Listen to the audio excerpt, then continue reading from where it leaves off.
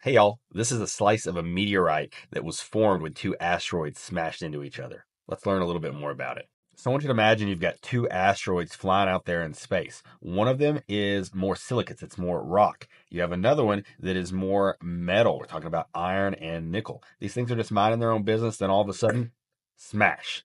They come together, and that is how we believe we get mesosiderite meteorites like the one I'm showing you here. The process and result of this collision is called a brecciation. And to think about this, I like to imagine an Oreo cookie. You have the chocolate sandwich cookie part, and then you have the white creamy part, and they're separate parts of the entity. You can visually distinguish those. But if you take one of those cookies and just smash it up and rub it together in your hands, what you're left with is this kind of conglomerate mix of the dark chocolate and the white creamy parts all together, and they're spread, and they may be mixed in different formations, but they're all kind of just there together, and that's called a brecciation. That's exactly what happens here with the rock and the metal in this mesosiderite. And you might imagine it would take quite a bit of force to create something like this, and you're absolutely right. We're talking about two huge bodies in space smashing against each other. That's a lot of force, and particularly a lot of heat. So you have this brecciation that occurs, and in some cases, these things are becoming molten or in some sort of liquid or semi-liquid state before they harden again. And that creates things like the meteorite you're seeing here.